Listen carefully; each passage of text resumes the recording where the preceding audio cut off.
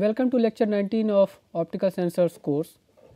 In the last lecture we studied Fabry-Pera sensors, and we also studied few sensors based on diffraction, and then we studied fiber optic sensors where we studied what are fiber Bragg gratings and how we use cascaded fiber Bragg gratings for various real life applications, for example monitoring of bridges and highways.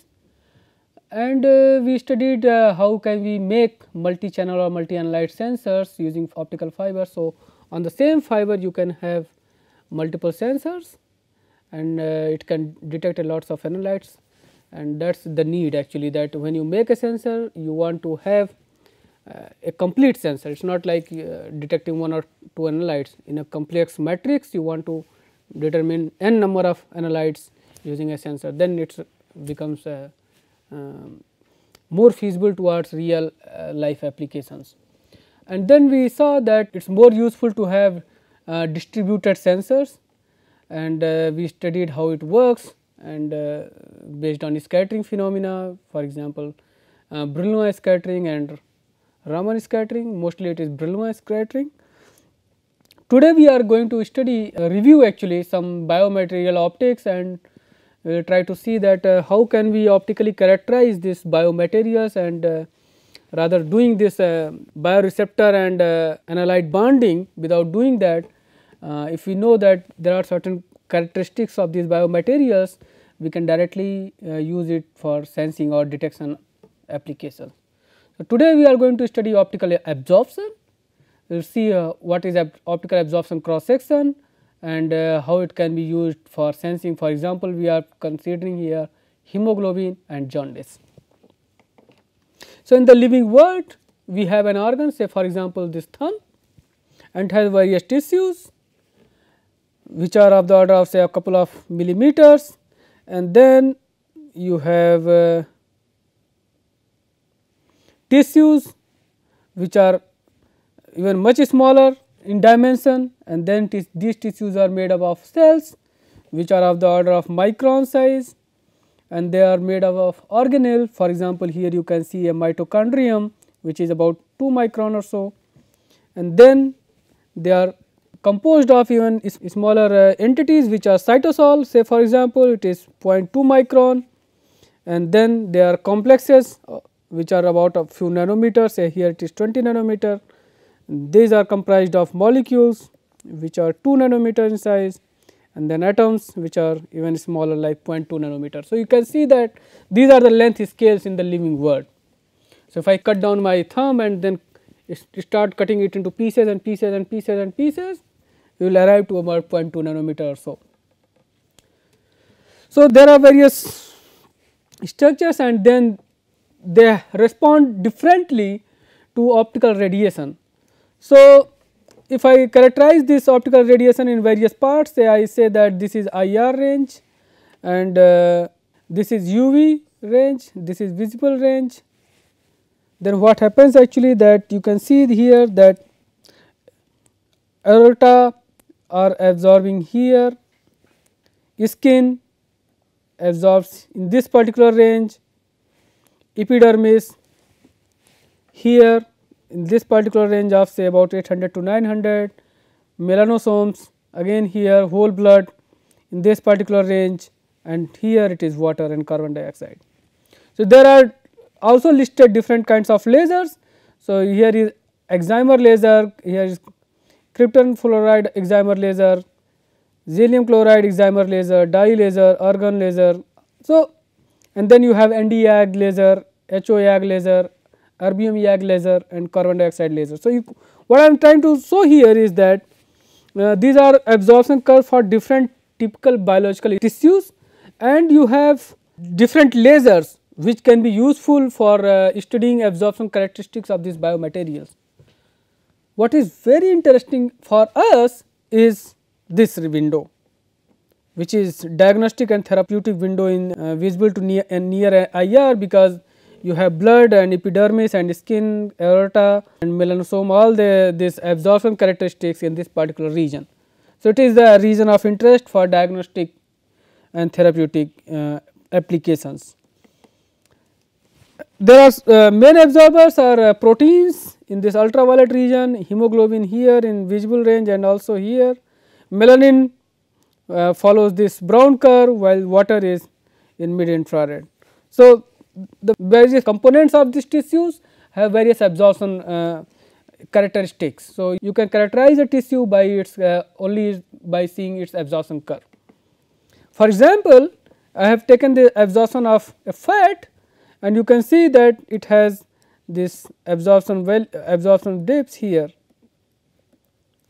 So, corrected for scattering contribution versus wavelength, and you see that there is a standard deviation over two temperatures. So, that is why the gray region shows. So, if you have this kind of structure from a complex matrix, you can exactly know that how much fat is there by measuring the absorption coefficient, and also you can measure if there is a fat or not by just seeing that if you do not have this absorption wavelengths, you say that there is no fat in them. Okay. So, this is for example characterization of milk. So, if you have buffalo milk or cow milk and then you measure the fat, you can say that if it is buffalo milk or cow milk, rather doing this tedious sensing experiment having a receptor and analyte, you can directly say from the absorption curve. So, if you want to have excitation process at different frequencies, so in terms of frequency you can have microwave in this region, far infrared in terahertz region, and then this is actually the terahertz region which we are interested basically, and then you have, if you see in wavelengths, so it is the wavelength range. So, you know that what kind of molecular processes. So, actually when you are in visible and UV, you basically study the electronic transitions like fluorescence, and when you come to infrared on the borders, basically you study the vibrational modes, and this is more like studying IR spectroscopy, Raman spectroscopy, these all fall in this infrared or near infrared region. Then you go to far infrared and then you study the rotational spectra, rotational characteristics of these molecules, and when you have even microwave region, then it will be polyatomic molecules, their rotation. So, it is important to know that what are the characteristic wavelength range to study a particular kind of transition or particular kind of process. So, if you want to study say vibrations, you have to have your light source to be in infrared or near infrared region. If you want to study say for polyatomic molecules and you want to study rotational spectra, you have to have microwave region. So, that is how you choose your spectral region and for example, source and detector for this kind of processes. Okay. Let us see what is absorption coefficient. So, to see that, let us say that we have a chromophore which is kind of a sphere, okay, and then we see that this sphere blocks incident light and casts a shadow. So, it is like this, you have a sphere, oh we have a picture here. So, you have a sphere and it casts a shadow here, this one, this is the shadow. This description is not all correct, but it is schematic version of the real situation. However, it does provide a simple concept which captures the essence of the absorption coefficient. All we want to know what is it, and this is the parameter which describes the effectiveness of absorption, and the shadow which it casts is called the effective absorption cross section. We call it mu A, and it has units of area. So, you can see that it is like centimeter square and can be smaller or equal to the geometrical size of the chromophore, if we are considering say for example chromophore. So, it can be either smaller or at the most it can be equal to the geometrical size, and there is a proportionality constant through which it is related to the absorption efficiency, and that is called the absorption efficiency. So, there is a proportionality constant through which it is related to the actual value of the geometrical size of the sphere, or you can say the molecule. So, you have a molecule, you shine light on it, it casts a shadow, that is effective cross section, it is actual cross section, and if you take a ratio between these, it will give you the absorption efficiency of the molecule. It is a dimensionless quantity because they both have centimeter square. So, it is dimensionless. So, absorption coefficient basically describes a medium containing many chromophores at a concentration described the volume density mu A centimeter cube. Actually, it should be rho A centimeter per centimeter cube, and the absorption coefficient is essentially the cross sectional area per unit volume of the medium. So, that is how you define the effective cross section and geometrical cross section. So, this is geometrical cross section, this is area, and this is effective cross section, and this term here gives you the absorption efficiency. Okay. So, experimentally the units are inverse in length. So, such that the product of this is dimensionless. So, where L is the photon's path length and travel through the medium. So, the probability of survival of the photon after the path length L is given by this relation, where mu A is the absorption coefficient. So, you know that if it passes through length L, then there is a transmission which tells you that how much portion got absorbed. So, this is given by this relation, and this expression for survival holds true regardless of whether the photon path is a straight line or any random line. So, you have a medium and you measure T, and the length is L, it has absorption coefficient mu A, you get with this relation. It is similar to Lambert-Beer law. So, if you have say turbid medium, say for example this finger, and you want to shine light on it, see, you can see a red light coming through it. So, this kind of problem we are going to discuss. So, in the ultraviolet, the absorption increases with shorter wavelength due to protein, DNA and other molecules. So, in the ultraviolet you have absorption due to these molecules. In the infrared, for longer wavelengths, this is due to tissue water content, because water is absorbing in the IR region. So, you can study the tissue in this region. So, scaling the water absorption by 75% mimics a typical tissue with 75% water content, that is you can mimic it with a tissue if you use a slide filled with water. In the near IR region, the absorption is minimal, and this region is called diagnostic or therapeutic window. Okay. And we already discussed it. So, let us move. So, this was the NIR region, and we were studying here, it is smaller here, and this is the terahertz region, which is again very much of interest here. So, we want to study here this therapeutic use, because here the water absorption is quite low. So, it is purely the absorption of molecules which are involved in the study, or you study in terahertz region. So, there are vibrations of water molecules. So, this is a water molecule having hydrogen, oxygen, hydrogen, and it can have this frequencies at this wavelengths or this wavelengths for this kind of stretching and vibrations.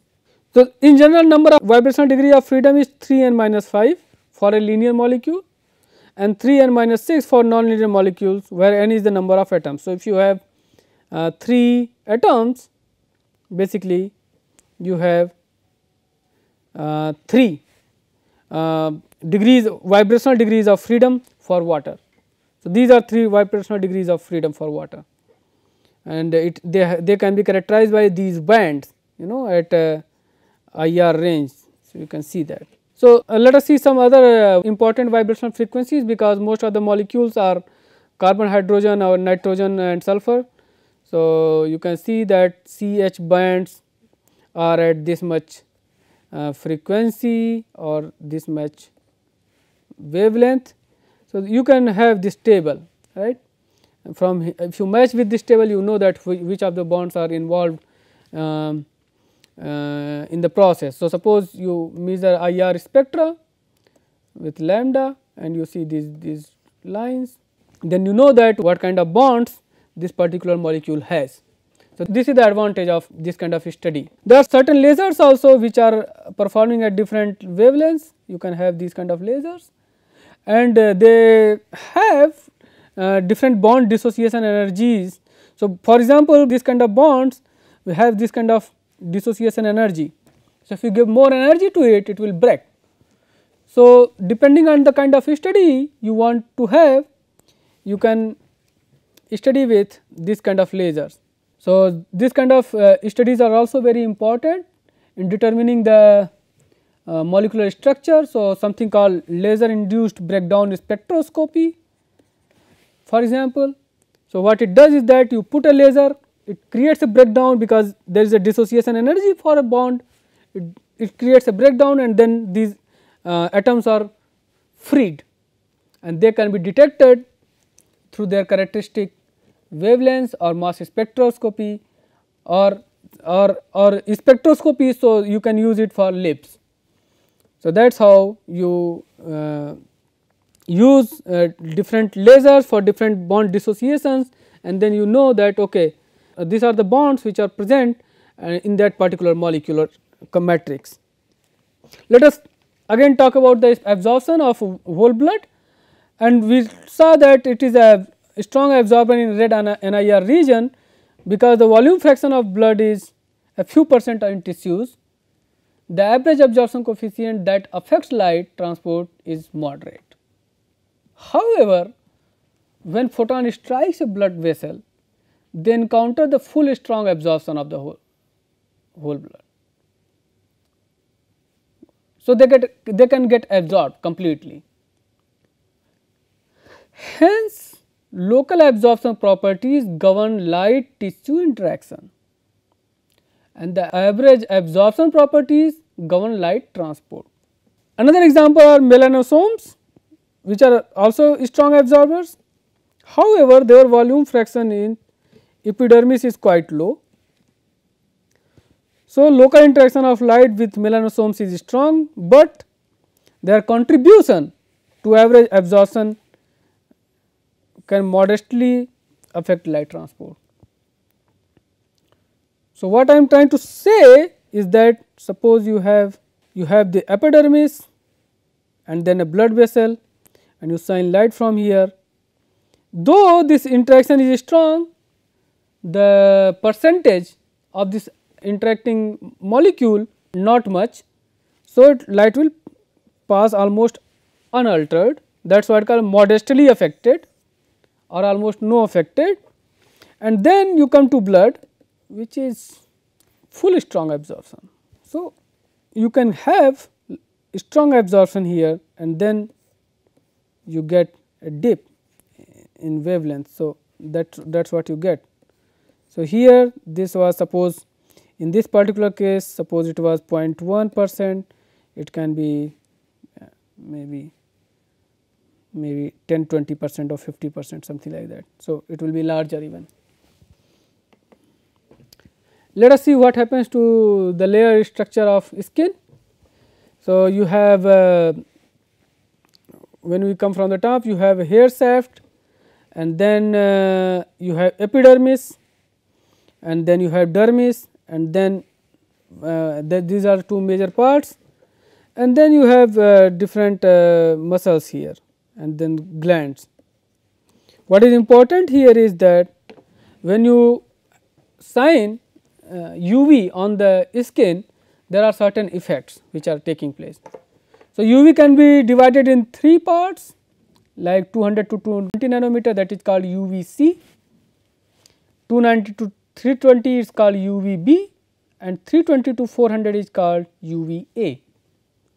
So, these can be different regions.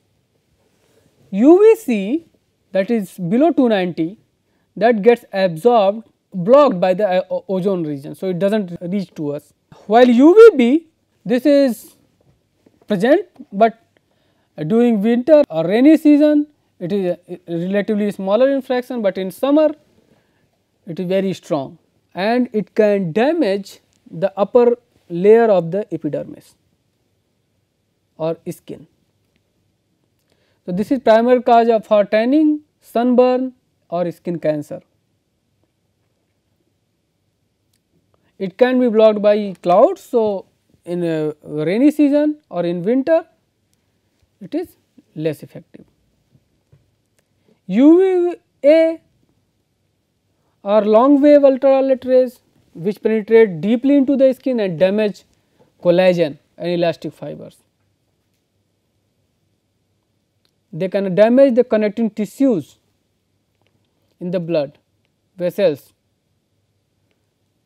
So, one can think of UVB causing skin cancer and UVA for photo aging, because it is causing damage to connecting tissues. So, it causes more towards aging. So, these are the important things, but when UV is shown on skin, what happens that nucleic acids absorb UV more. So, for example, DNA you can see has larger absorption than proteins, and because it has purine derivatives adenine and guanine, pyrimidine derivatives like thymine and cytosine. So, these are basically bases which have absorption maximum around this region, and that is why it is more dangerous, makes more transformation to the nucleic acids or DNA. So, it can basically cause a significant damage to DNA. So, that is what actually people do, that if you have to modify the DNA of a bacteriophage,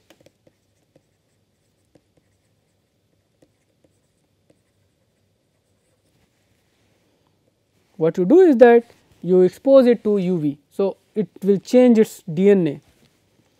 So, if you remember, we studied virus based detection of bacterium when we studied SARS, and there was a virus which was a bacteriophage, and this bacteriophage binds to the bacterium and it inserts its DNA in it. So, you can modify this DNA by using UV. Okay. But proteins have similar absorption at 280, but they are less prone to damage in the intense UV. There are other biological chromophores. For example, pyrrole, this is a molecule which is a chromophore and which was in early biological evolution, could absorb sunlight, and subsequent synthesis reactions occurred and produced biological polymers and proto-metabolic products. So, this was in the beginning. What happened actually, that pyrroles found porphyrines, and there are 4 molecules. So, it becomes tetrapyrrole or porphyrin, and then it can collect solar photons. For example, chlorophyll is a porphyrin, hemoglobin, vitamin B12, chromosome C, P450 or other porphyrins in biology. So, there are certain examples, and you can see there are certain their chemical formulae also. What is important here is that there are different combinations pertain to different spectral regions, and that is how they play an important role. So, for example, if you have a leaf from a tree, it will have a green color, which means that it is absorbing in green, right. And then you can have certain molecule which is, for example, hemoglobin will come, it will be more towards red side. So, here I have shown you the absorption spectra of hemoglobin and oxalated hemoglobin, and you can see that this is falling around in this region where you have lowest absorption here. So, this blue curve shows for oxalated hemoglobin, and the pink color curve shows deoxylated hemoglobin, and what is important here is that their absorption spectra intersect at this point.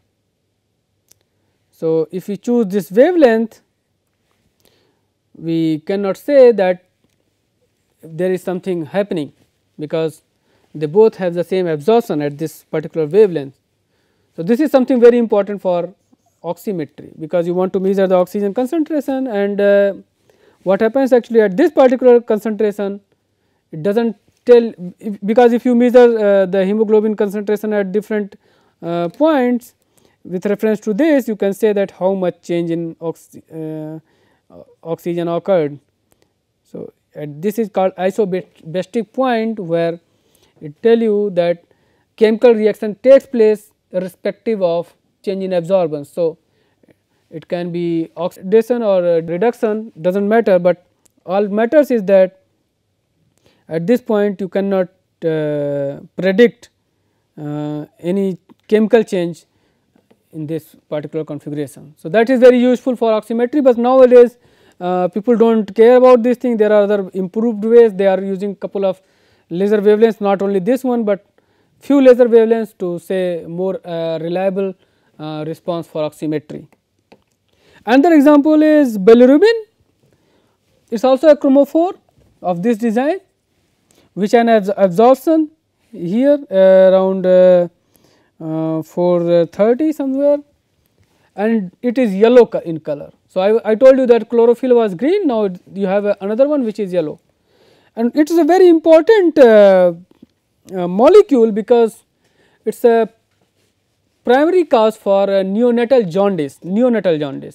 So, when there is a newborn infant, it suffers from jaundice, this is called neonatal jaundice, and this is the primary reason that they have high amount of bilirubin. So, what happens actually that actually this is a breakdown product of hemoglobin. So, when the child is born, there is significant hemolysis of red blood cells, and then the bilirubin concentration increases. The problem is, because this is carried to liver, where enzymes convert it into a water soluble form, and then it is removed from the blood into bile, and then this can be taken care of. But in adults, what happens in newborns, that they do not perform this operation.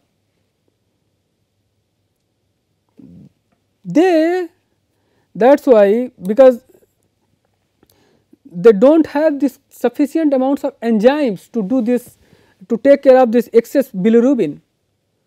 So, neonates, actually newborn infants, are at high risk of jaundice, that is called neonatal jaundice. And a typical jaundiced neonate has bilirubin concentration of about 10 milligram per deciliter, and this is the molecular weight for bilirubin. So, what you do is that, because it has this absorption at this, it can break if you shine light of this wavelength. That is why neonates are treated with phototherapy. They are kept in blue light at about this wavelength. So, during in this wavelength and in presence of air, this again this bilirubin actually breaks. That is how it is done. So, let us try to estimate the absorption coefficients and the absorption efficiency and cross sections for geometrical cross section and effective cross section for bilirubin kind of reaction. So, you have this bilirubin and diameter is approximately 1 nanometer. So, geometrical area can be have this. So, you know now this. This is a rough estimation. We want to see that what are the cross sections for this kind of molecule. So, at 460 nanometer, say for example, the extinction coefficient of bilirubin is this, which was measured using spectroscopy. As you can see the characteristic curve. So, if a neonate might have a bilirubin concentration this, which is basically can be converted to in this form. So, in such a case, bilirubin absorption coefficient at 460 will be roughly about 21 centimeter inverse. So, if we calculate in terms of concentrations, if we calculate to rho A, it will be 1.02 into 10 to power 17 per centimeter cube. So, the absorption efficiency will be about 0.046, very small, yeah, but the effective cross section will be also smaller. So, it will be 2.1 in 10 to power minus 16 centimeter square, and here the area was 10 to power minus 15 centimeter square. So, you see that one order of magnitude is smaller, you will have the effective cross section.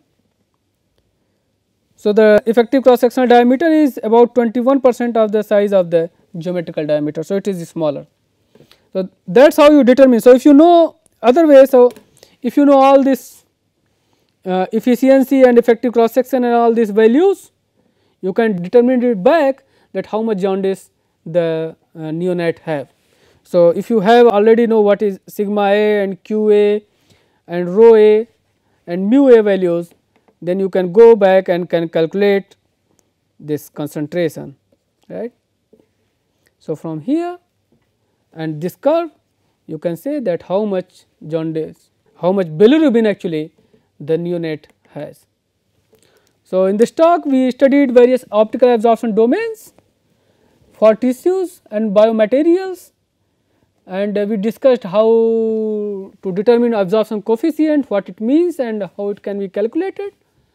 We also studied the effect of UV on skin, and we saw that UV can affect the quality of DNA badly, and we also discussed the HB or hemoglobin detection and also jaundice detection, and then we treated it analytically using optical absorption cross section technique, and there we can know that what is the concentration of bilirubin to say how much is the jaundice or how much hemoglobin one has. Thank you.